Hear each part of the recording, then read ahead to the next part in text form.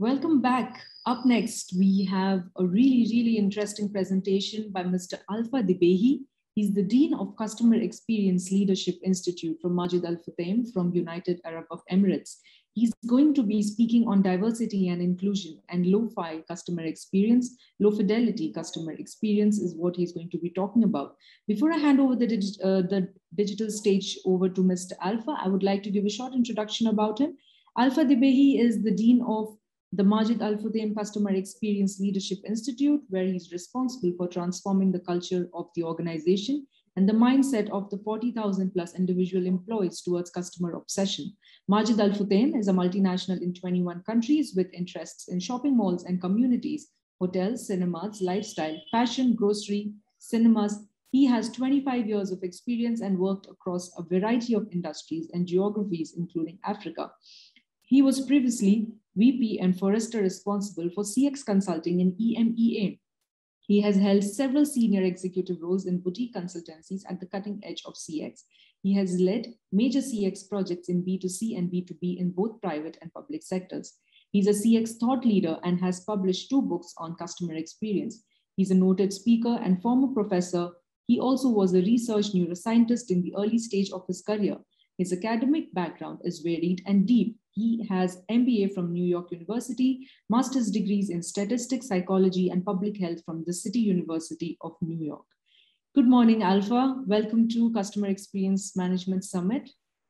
Thank you so much for taking out time to be here with us today. Thanks a lot for that. Thanks. Thanks, everyone. So yes, I'm going to speak today about diversity and inclusion in lo-fi, what I call lo-fi customer experience. And I have come across this topic in a number of ways. And I thought, let me just start off with a couple of basics. Why am I even talking about this topic? Primarily, I think it's really important for people who are working on customer experience dealing with the continent and where it goes, because I think we're being impacted by it. And also, I think we have an opportunity if we do this correctly. Let's start off with a little bit of a basics of what do I even mean by diversity and inclusion. I think depending on your background, you've run across this, you probably have had, if you're in a relatively large company, some kind of training on D&I, diversity and inclusion. The simple way of putting it is, if you think about a party, I think some of you have heard of this, you think of diversity as being invited to the party. So that's a good start. You know, if you're not invited, that's not great. Inclusion is being asked to dance at that party. And then you might even go a step further in saying equity is being able to select some of the music at that party. So really the area that we're talking about is going just beyond being present. It's being a part of the activity, a part of the party. So diversity is a mix and inclusion is making the mix work. So that's kind of where we're starting off with, just a general intro to when we say D&I, what are we talking about? When we go to the concept of diversity, really we're trying to say, recognize that there is something called bias. You know, all of us have this implicit bias, unconscious bias, we're not necessarily aware of it. And that bias impacts how we do things. Again, in the CX world, you know, if we're creating personas, if we're doing journey mapping, all of those kinds of things, if we're interpreting data, that bias impacts the way we do things. And of course, in diversity and inclusion, it's not about necessarily eliminating that bias. It's about being aware of it and then addressing it through some sort of antidote. We also have in the world of behavioral economics, the idea that we all use heuristics. So behavioral economics, as you may know, is sort of a relatively, you know, in some sense, in the public's eye, new branch of economics. So traditional economics says we're all rational beings. When you give people a choice, they make a very rational decision. This one has utility, this has benefit, or more benefit than the other. If A has more benefit than B, then the rational person will always choose A.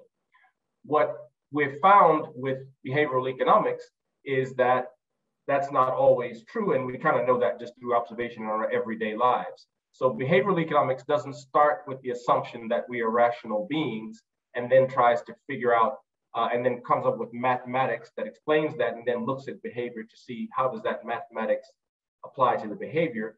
Behavioral economics starts with the idea of let's observe behavior first, figure out what we're doing, and then figure out the math on the back end of that. So it literally starts with the person first, which of course is kind of central to the way we're thinking about CX. And the way I think about behavioral economics in current terms is it's a kind of a science of customer experience. And these heuristics, heuristic is just another term for a mental shortcut that we use to solve problems. And those mental shortcuts create space for us, but they also create problems in the sense that many of those shortcuts that we're using are, in a sense, if you look at them on the surface, they look irrational, except that we can explain them because they follow some principles. And again, I'm just introducing this idea that we have implicit biases, clearly wrong-headed things, and then we have these shortcuts, these heuristics that we're all using all the time. And these things can get in the way or out of the way of things that we are working on. Okay, so just to establish that basis. Now, when we start getting into customer experience and we're building experiences, you know, there's a number of techniques and tools and things, but just to put it in a broad scope, there's this concept of design thinking. And design thinking is this iterative kind of process that we go through where we reframe questions and problems, in a sense, from the customer's perspective, so we can kind of see it from the customer's perspective, and that we can hopefully identify and address the actual problems in the way the customer sees it. If we do that, of course, the solution is more relevant to the customer. If the solution is more relevant to the customer is more likely to engage and do all the things that we're talking about. So design thinking is this kind of general approach. You can apply it to a number of things, but it's this process, and you can throw in things like jobs to be done. You can throw in, you know, the traditional journey mapping and those sorts of things into that concept of design thinking, a broad scope thing. One of the basics concepts in design thinking is you must have a diversity of perspective when you are approaching something with the design thinking perspective. So if you're going to try to reframe and look at that problem from the customer's point of view, a key component of that is pretty much you are not that customer. And the best thing is that if you bring a diversity of perspectives, and by perspective, this could be worldviews, this could be, you know, things, you know, demographic kind of perspectives, income perspectives, all kinds of things you can throw into it. But if you have this diversity of perspective, you're more likely to balance those biases I talked about. You're more likely to at least take into consideration those heuristics, which might be shortcuts, which seem irrational, that you might want to overcome as you design these great solutions that we're all looking for. So design thinking is kind of where we're headed. Now, I call this diversity and inclusion in lo-fi CX. Let me just start off by saying, I'll get to what I mean by lo-fi, and let me just say what I mean by hi-fi CX. Hi-fi would just be tech, you know, the heavy tech enabled CX. The world is becoming, obviously, we're going more mobile, the internet, social media, all these very high-tech things. And of course now AI and machine learning is out there. And I think this is particularly important to Africa because one of the things that AI and machine learning will do or is doing is making, you know, quote unquote, customer service and some aspects of customer experience relatively cheap to do for millions over time. So you're cutting down on some human resources. So I am not specifically spending a lot of time on hi-fi CX, but I did want to address this because it's important. When you often talk about diversity and inclusion in hi-fi CX, that is, we have some AI, some machine learning, and we're going to have something that goes out there and people will interact with it, and the machine, the AI will interact with them as we're getting to some more normal kinds of applications, one of the things that's happening that we have seen is that when there is a lack of diversity of perspective in the buildup, in the creation of the AI models and algorithms, when we put that into machine learning, which means the machine teaches itself and it perpetuates itself and it gets better over time. When we set it up, oftentimes without that diversity and perspective up front, what happens is the implicit biases of the people who set it up tends to get perpetuated in the AI itself. So the AI doesn't correct the biases if people set it up with those implicit, again, unconscious biases, not intentional. If they set it up with those things in place, what happens in AI typically is it gets exaggerated and that sort of thing. So we know this already from AI. So we know, I mean, I'm not spending too much time on this, but we already know from various examples that certain names, you can imagine this, if you're in Europe in the West, certain names will be associated with more positive kinds of sentiments, and other names, maybe more traditional African names or African-American names, might be associated with more negative sentiment, as an example. Or things like if you have a training set and you kind of recognize faces to provide various things, if the people who put it together were really comfortable with the training set, and what happened to be in that training set were all white faces, then when you get to when you put it into the machine learning mode, and the machine is teaching itself, and they're running across more and more Black faces, what happens is oftentimes the machine misinterprets those Black faces because it didn't learn on those faces. So again, I think my whole point, and I think you get it by now, is that you need to have this diversity up front in order for this AI and machine learning to occur. So if I were talking about hi-fi CX, I would spend a lot more time on what to do in those situations and what to look out for and how that's impacting us and how that will impact us moving forward. That's another presentation, but it's the similar vein of where I'm going to. That takes us to lo-fi. So what do I mean by lo-fi CX? Obviously, if I'm talking about tech-enabled AI CX as hi-fi, lo-fi is the normal, you walk into a shop, you're dealing with people, you're dealing with, face-to-face, something along those lines, possibly hybrid, but there's a human touch there. And for many parts of in Africa, we're dealing, obviously everywhere in the world, there's a lo-fi component. Oftentimes, we're putting a lot of emphasis these days on hi-fi, but that still does not mean lo-fi is important. It is important. It will always be important for certain things. So you can imagine, even though we have mobile banking and other kinds of things, the lo-fi experience is very, very important. Okay, so now, hopefully I've set up why I'm talking about diversity and inclusion and how I'm going to relate this to lo-fi experience, the importance of diversity and inclusion to lo-fi experience. Let me just say what I think most of us already know. There's a variety of definitions of customer experience, and let's just say it's all the interactions a customer has with a business. Okay, great. Everything that we do, and as we know, it's the things that is from the customer's point of view is what this experience is. So things that we heavily influence and even things that we don't heavily influence. But if the customer says it's a part of the experience, it's a part of the experience. So if you have a shop or a shopping mall, or you have a location and there's a lot of traffic to get to that location, even though you don't control the traffic or responsible for the traffic, if the customer assumes that's a part of the experience, or if the customer says it's a part of the experience, it is a part of the experience. It might not be a part you can do much about on one level, but it is a part of the experience.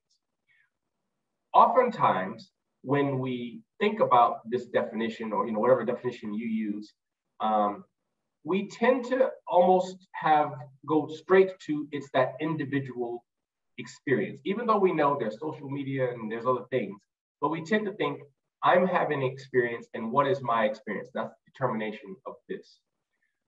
It's all the interactions I have with the business. It's a very focused on this individual thing.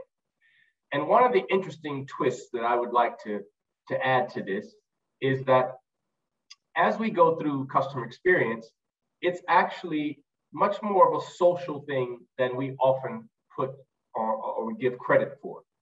So let me just start off with the basic concept. So already we have customer experience is this interaction that a customer has with a business. A customer, this one says, right? And we know that that experience itself has, two parts, roughly speaking. There's this rational part. Yes, we do. If I went to the store for eggs, did I get the eggs? If I went to the movies, could I see the movie or whatever else that goes on? And then there's this emotional part. The emotional part is unconscious in large measure, meaning it exists. It's working on us. It's in our heads. It's a major part of our experience, but we're not front of mind, consciously aware, paying attention to it. It's affecting us. And this gut feel of the experience is actually quite important. In fact, from behavioral economics, which I explained before, is really focused on how do people actually behave. And when you look at their actual behavior, it looks irrational. One of the reasons it looks irrational is because what's affecting decisioning is actually this emotional part of the experience. And so when we get to customer experience, we're actively trying to address the emotional experience, to get emotional engagement. But I think you all recognize if you went and talked to the customer, consumer, and you said, in rough terms, a customer, would you like to have some deep emotional connection with my company? Generally, the answer is going to be no, because the rational answer is no. But we also know that companies that actually establish this kind of unconscious emotional connection with their customers do quite well, and they get the real benefits of customer experience, which I'm going to talk to in just a moment. So the whole point here is customer experience is social. For an individual, each individual has these two components, this emotional and the rational and the emotional. The emotional is typically unseen. So if you remember the typical iceberg picture that you would see, there's a bit that's a bit above the water, and there's a big piece that's beneath the water. Well, the rational would be that bit that's above the water. We can see it. We can ask customers about it. Tell us what you want from us. What price point is great. What do you think about the quality of our product? All those kinds of things. Why did you buy the product? Whatever they're saying, generally speaking, is going to be that rational piece. Then there's this big, gigantic piece that's underneath the water. The water is usually muddy, so you can't just see it. And it's impacting the way we do behaviors. So the behaviors or the decisioning that we have. Okay. That emotional piece is informed by our values. And I'm going to say how important that is as we get going. The key point here is emotional engagement is important. I think most of us probably know that emotional engagement is important. And I'm also saying that emotional engagement primarily is driven by an unconscious process. We are not literally asking companies to emotionally engage. Most of us will say that's not important. However, as I said, from research, we know that when that happens, business benefits and so on. So we want it as a business, we want it, but we can't just kind of say to the customer, here's something that we're offering you, emotional engagement. That's not what they're asking for. Okay, that takes us to why are we doing all of this? Because we're looking for this sacrificial loyalty from the consumer. If we want sacrificial, so loyalty is the way most people would say it. We want loyalty from our customers. They come back to us, they spend more with us, they do it again and again and again and again. That's loyalty. I tend to call what we really want sacrificial loyalty. The sacrificial loyalty is the piece that says we want our consumers to actually sacrifice to do business with us. What do I mean? We would like it if, even though there's a slightly higher price point somewhere else, they stay with us. Even though they pass up 3 similar businesses to get to ours, they do so. Even though we're slow to market with a particular product, they wait for us to get it before they buy it, and so on. So these little, sometimes major sacrifices are what we're looking for. And if you look at companies which are great in CX, typically they have consumers who sacrifice willingly and happily. I don't mean they have a contract and are locked in. I mean consumers willingly and happily sacrifice to interact with that business. That's a telltale sign that you have a great CX. Now, we're talking about Africa, and some of you might be saying, yeah, we have a number of people here who are super price sensitive, and all this is great, but you know, one cent higher and they're switching. What is clear is that if you are only wanting to compete on price, then really you don't have to listen to this presentation or real customer experience in the way most of us talk about it at all. If price is the only thing you're concerned with, then you know it's Lean Six Sigma, it's BPR, it's other kinds of things that you can go with to get you there. Also, if your target, and that another way of putting that is if your target audience is close to 100% price sensitive, then CX is probably not the first place you'd want to go to kind of work on things for your business. However, in Africa, I'm going to guess most of you, or many of you, if not most of you, are after this middle class. This burgeoning middle class for 30 years has been growing at a top rate. The pandemic hit, that middle class, some of it has taken a huge hit. But what's important, again, if we're looking for sacrificial loyalty, even with a middle class that might be a little bit struggling compared to where it was before, it means that when we get our bit of that middle class, we want them to sacrificially be loyal to us, which means we really want loyalty from that middle class. And I'm suggesting, if this is what you're after, some version of your middle class, then what's crucial is emotional engagement, even though they don't consciously ask for it. And I'm saying important, a key component to that is diversity and inclusion for reasons I'm going to explain next.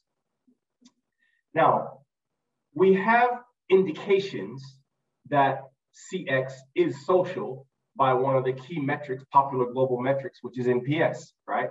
Would you recommend this brand, this experience to others based on what you just happened? How likely would you recommend? So we understand that people are talking to each other. You have that, you have those sorts of things. And the importance of others is implied in a way in NPS, talking to others, because the assumption is not just you give us a 9 or a 10. The assumption is that you actively are promoting this experience. You're going to say, you've got to try this, which means you're talking to others. That's the NPS is the proxy, but we're actually looking at that behavior. So NPS has an implied communal proximity. It implies there's a community of people that you talk to. That community can be geographic. That community can be social, as in social media, or some interest, or some values, what I would call values-based kind of thing. But within however you define a community, there's this communal proximity. And we've increased the amount of, or finding our tribe, our communal proximity through social media, but it can also be geographic. Okay, so NPS implies this social behavior. What's interesting is there's a concept called social learning theory. This is from other psychology.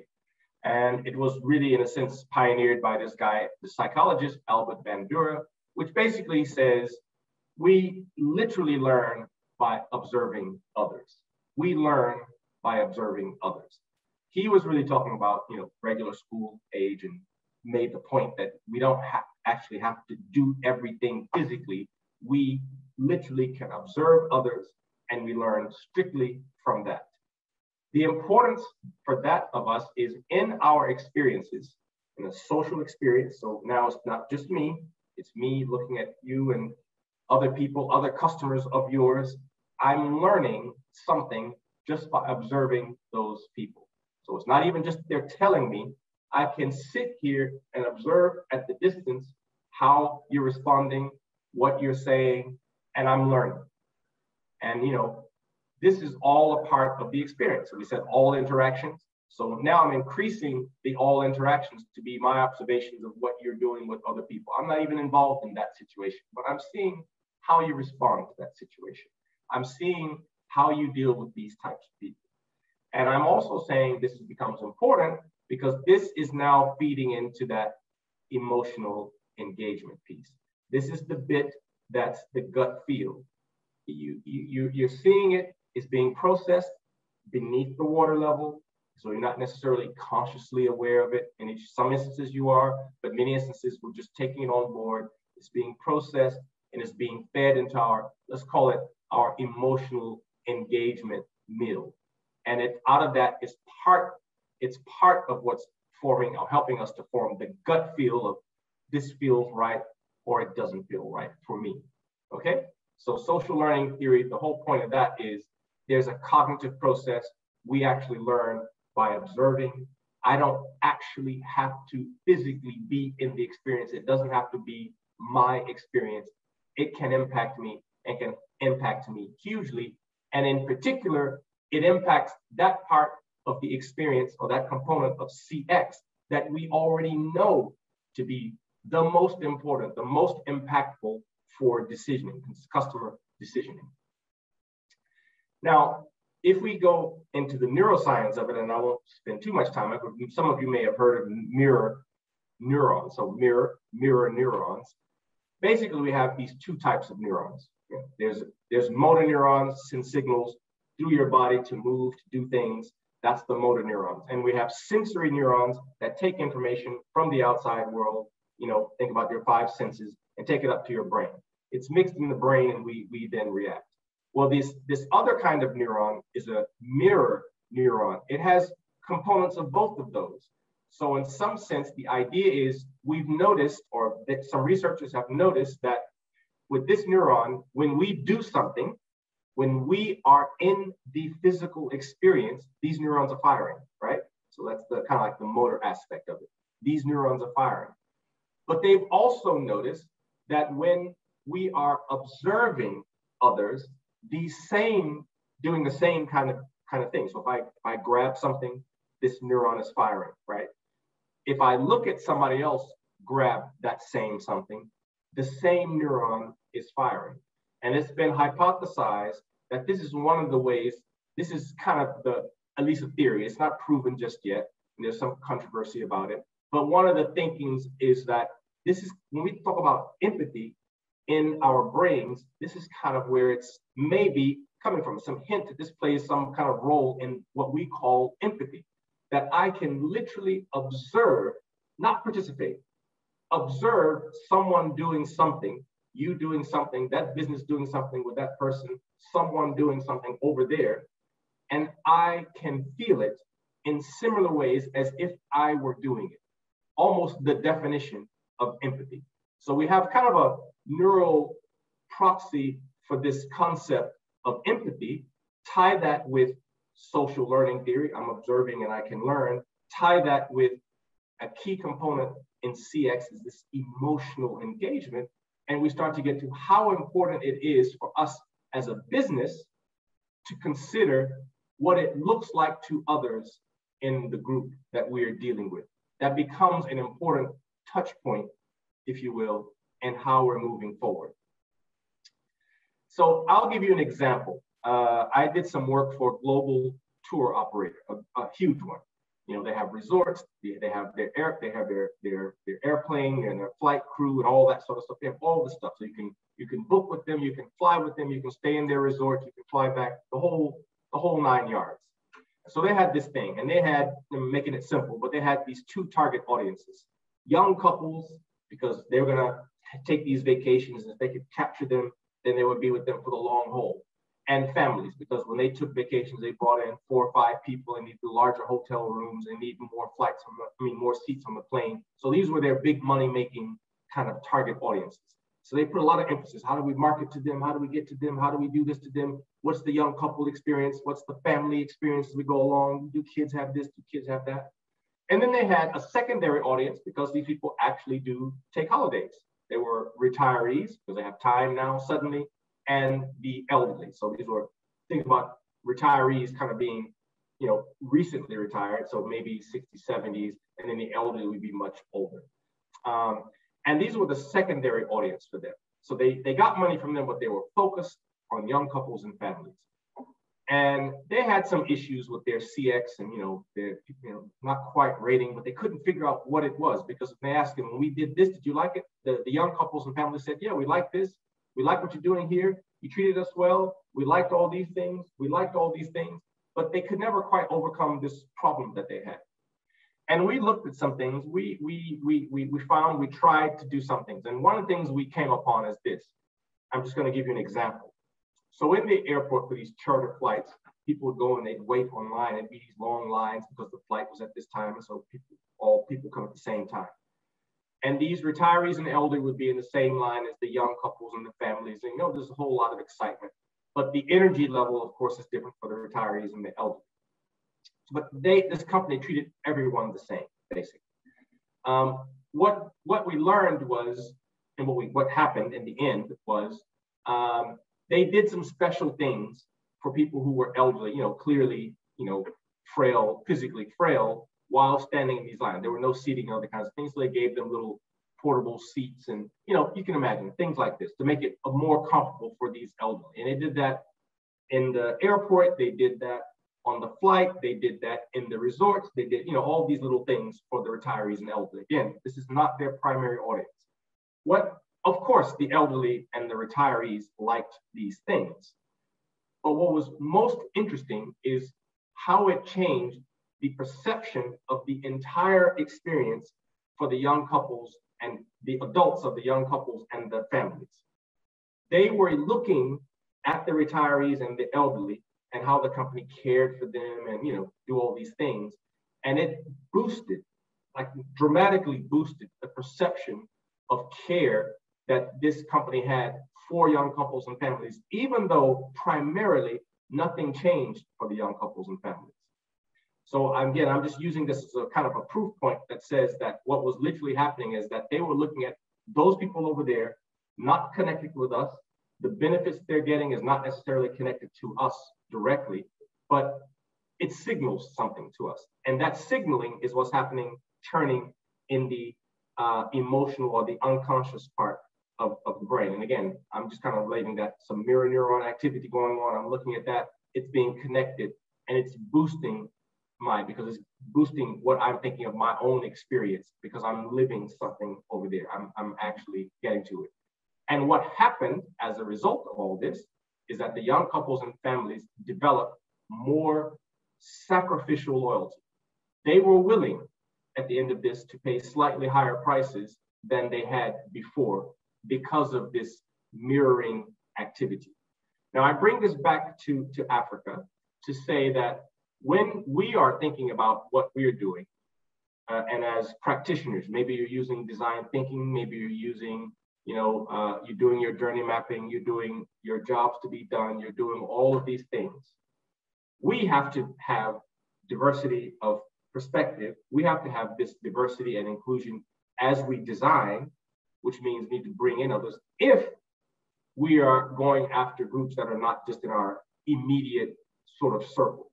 If you're working across countries or if you're working across cultures, then this is a crucial area for you. I think you probably already knew that, but I'm trying to emphasize the point of how important it is, not only in the design of coming up with things for the individual, but also in the diversity and inclusion of treatment in the experience. And this is an example. This global tour operator is an example. I mentioned earlier that part of this has to do with values. And I said, we were going through this and, one of the things that influences this emotional engagement is that we're judging things. I have some values, I'm looking at something over there and it's being connected. We also know that one of the global trends that's happening is the idea of values-based consumerism. This is becoming increasingly important as urbanization occurs, which is a heavy trend in Africa, as social media, of course, explodes, and of course, that's exploding everywhere and growing, and especially in urban regions in Africa. So what you have now are people being able to find, again, their quote unquote community based on things that are important to them. And the values might be different from one place to another, from one group to another, but we're able to find those communities. It's no longer just the traditional groupings, which might be ethnicity or language. There can be other kinds of groupings.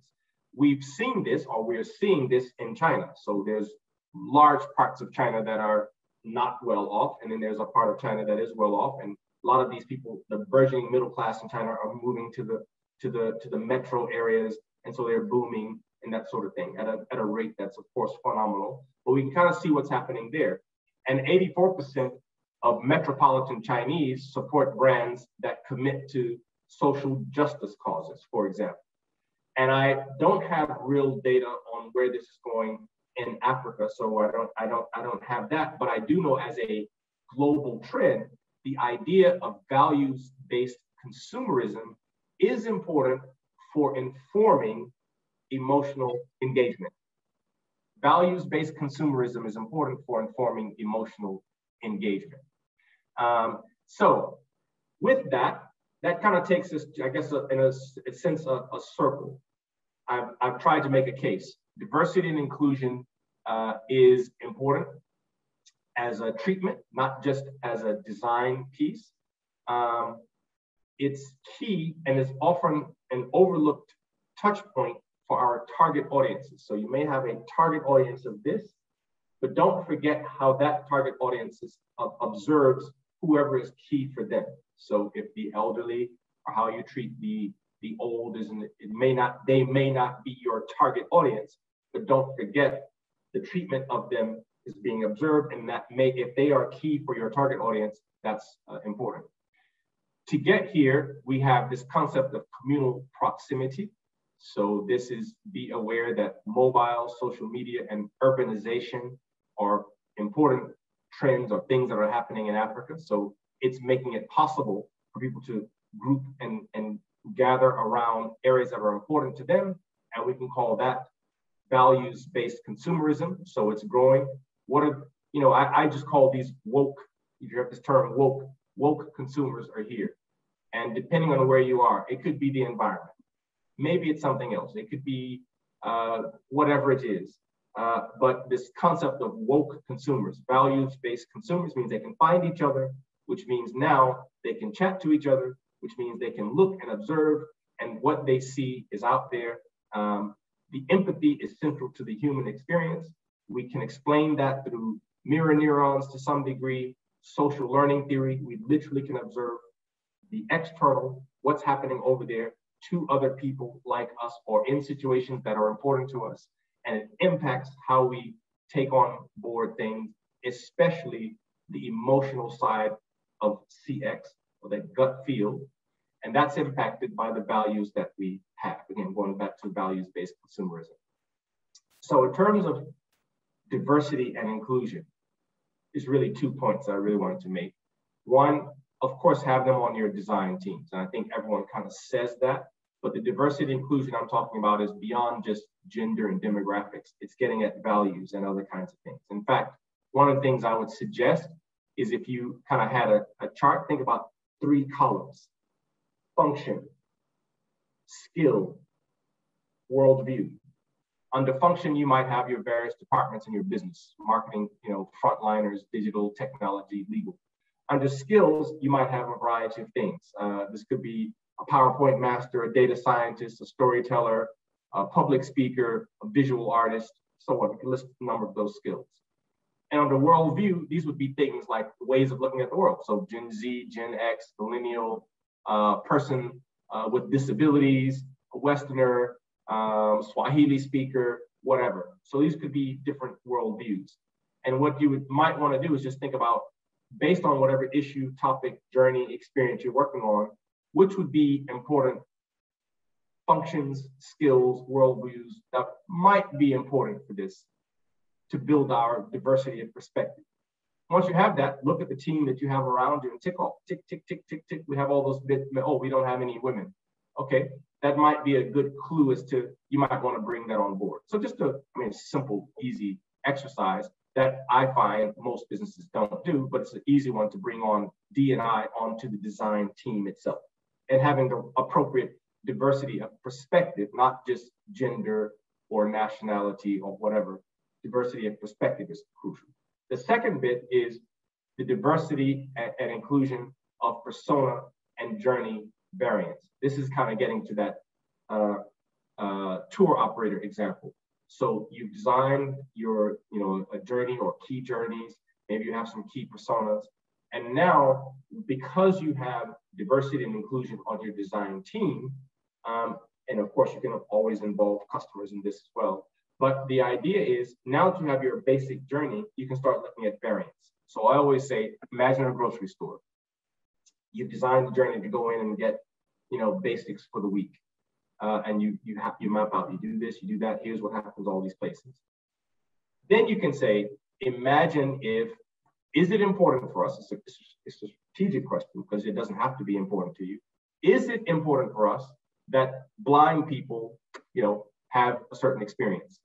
You can imagine going through the exact same journey you just talked about, but with that blind lens. And that gives you other opportunities to think about what could you do. So here in Dubai, I'm based in Dubai. We would like a lot of tourists from Russia. We would like a lot of tourists from China. They tend to have a lot of money. They're spending a lot of money right now. Many of those people come here. They don't speak either of the two main languages here.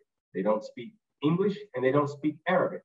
So when we have a basic journey that, here's what it looks like when they do something with a business, but we can start thinking, if I did not speak Arabic or English, what would this experience be? And I think, again, you can apply something similar in whatever experiences you're talking about. We have our main journey. We did all that work. We built that in. But are there key variants that we want to consider in this? This is not necessarily a whole new persona. It could be, if it was that important, but it might be variants which gives you opportunities to inject that. And if you hit those key touch points, again, the observation piece here, number one, the people who are the variants have a wonderful experience.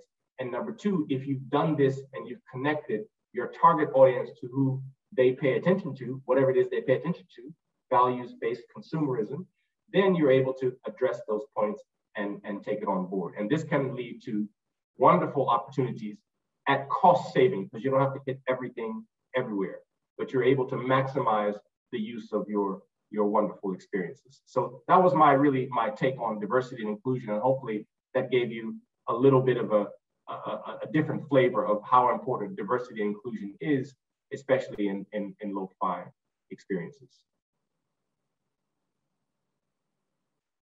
Pooja? Thank you, Alpha. Alpha, we have one question for you that has come from the audience that I would like to ask you.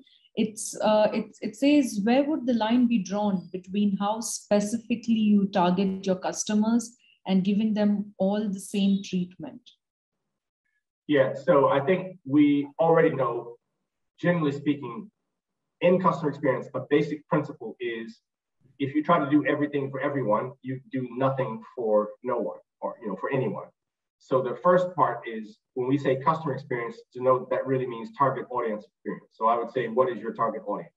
And I find that most businesses honestly a bit struggle with that, their target audience, because they really want everyone. And of course, we all want everyone.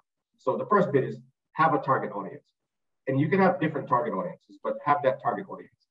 Number two, design for a target audience, allow everyone to buy. I mean, that's clear, everyone can buy, but design for your target audiences. I think your question was, so, you can start splitting things down and get to 1 million, variations of these things. True, you could do that, but I'm not suggesting that. I'm saying a target audience is big enough, you got your market, you have whatever business case you've made for that. Number one, I can identify some specific target audiences. Number two, once you've done that and you've kind of done the normal things that we probably do under CX, you have your basic personas and you have your basic journeys and you have your whatever it is, you do on that side of things. So you have that. You understand what you want to do for that target audience. What I would say is, if you understand the real values of that audience, and we're getting here now, just not what channels do you prefer, do you prefer us to contact you on the weekends or not? Do you like, chat bots, or do you use mobile phone? Are you an Apple person, or I'm talking the real values. What do they care about?